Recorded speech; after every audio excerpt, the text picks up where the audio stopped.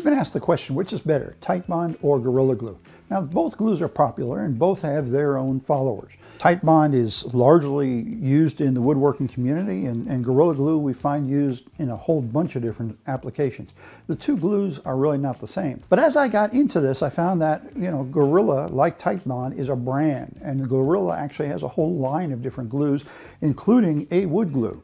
Now, the classic Gorilla Glue that we thought we were starting off with here is a polyurethane glue, whereas Titebond and Gorilla's wood glue are PVA glues. PVA stands for polyvinyl acetate. So what we're looking at is what's the difference. Now, I've chosen to use Titebond 2. They've got 3 different versions of the glue, Titebond 1, 2, and 3, because it is the closest match to the Gorilla Glue, at least their wood glue, okay?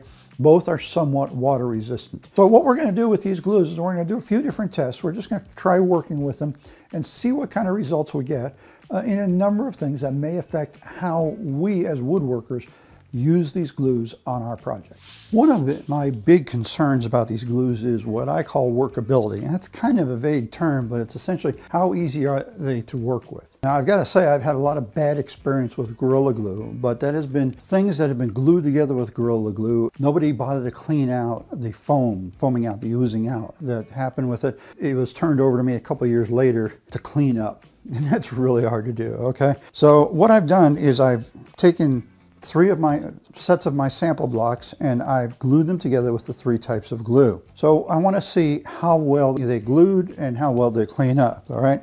One of the things I noticed right off the bat is of the 3 glues, the Titebond 2 was the hardest one to keep in alignment when I was gluing it. Now, normally when I'm edge gluing, I use cauls. I didn't use cauls. All I did was a single trigger action clamp, clamping the pieces on the ends, okay?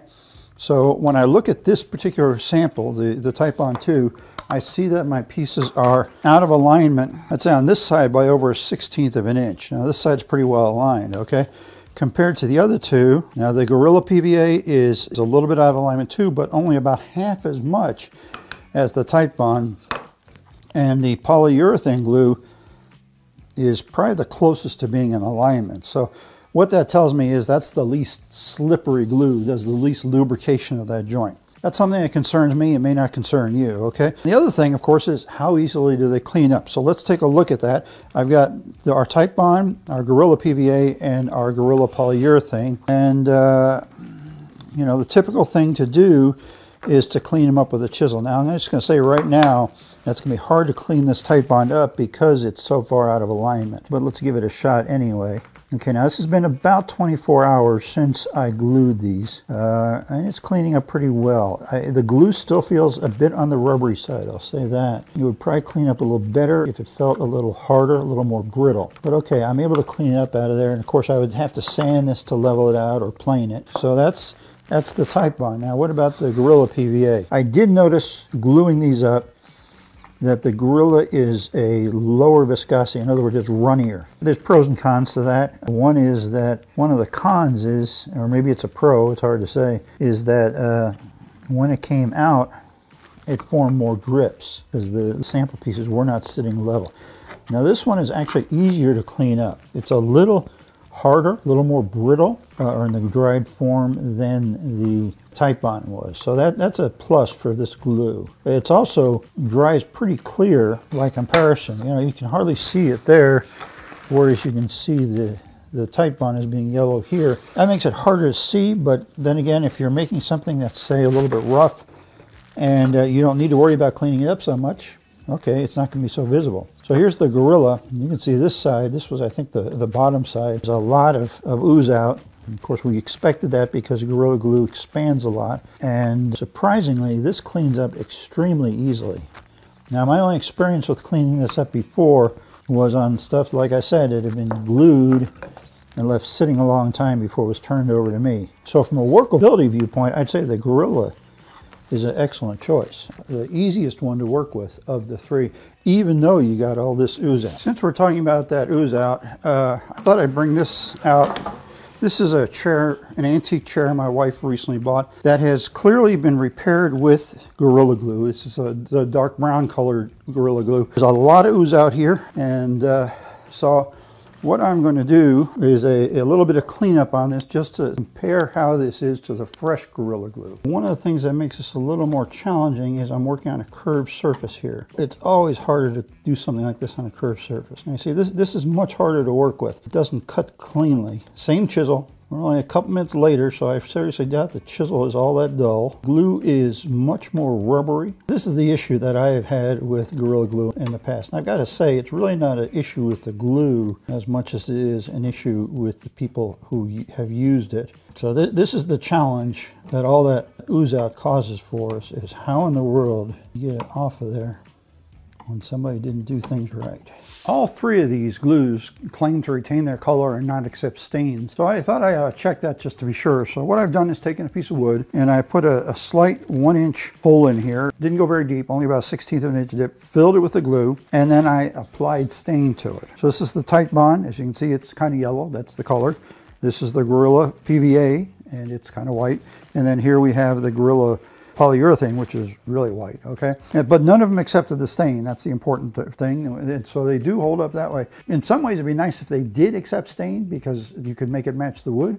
But the point is that they do what they say that they're going to do. Regardless of anything else, the purpose of these glues, all of them, is to hold wood together. We want to test that. We want to see how well they hold it together. Now, remember in the early part of the video, I said that there's tensile strength and there's shear strength. Tensile is the pulling apart and shear is the going across the glue, trying to break the glue, okay? The specs you see on all this stuff is tensile strength, but as I mentioned then, I don't see wood glue joints in wood fail in tensile rather in shear strength. So we want to test that. Now what we're going to do is we're going to hit each of the pieces and just see at what point they fail. Now, theoretically, what should fail is the wood and not the glue joint, okay? This is pine, it's not real hard.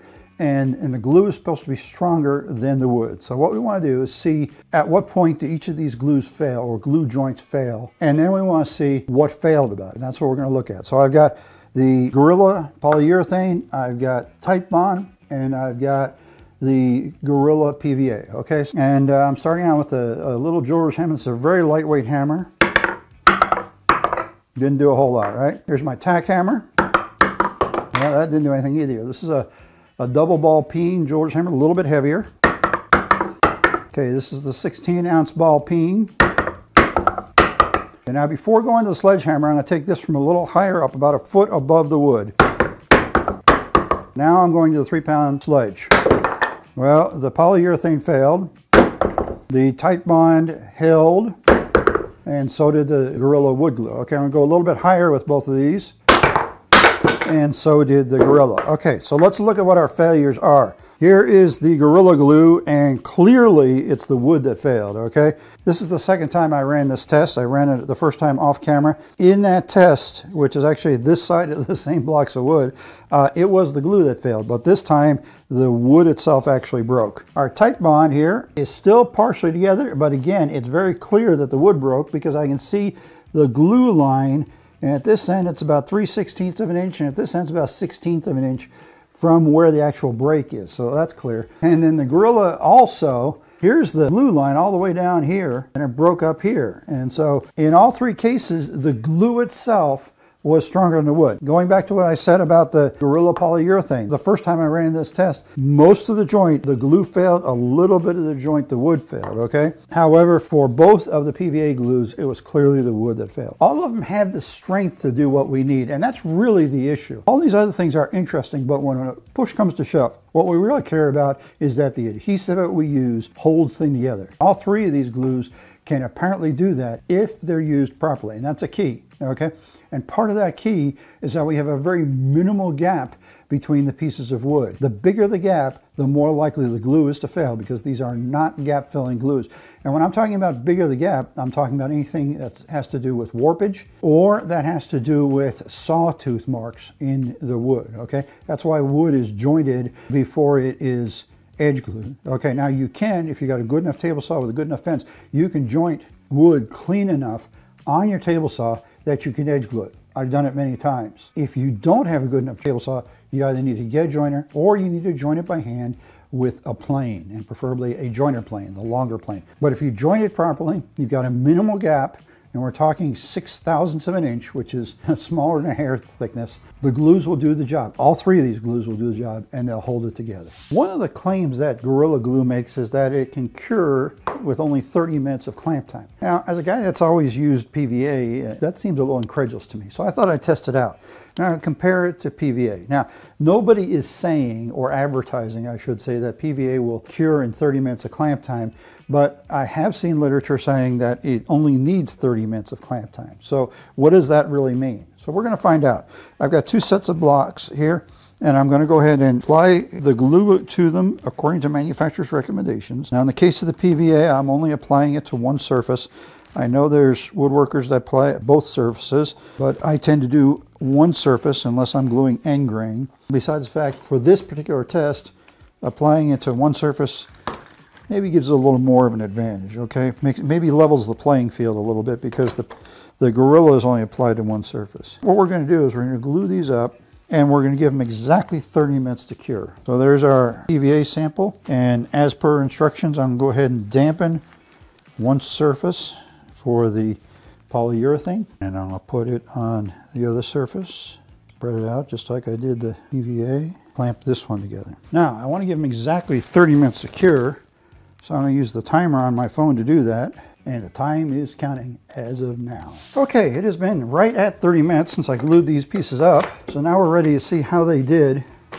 Obviously, we got the ooze out on the polyurethane glue. I'm not going to bother with the full array of hammers here. I'm going to intentionally break them because we want to see, is the glue actually cured? That's the only thing we're really looking for. And as I believe I mentioned before, I'm only doing the polyurethane glue and the Titebond PVA. The Titebond seems to be the stronger of the two. So, are we ready? Let's bust these apart and see what it looks like.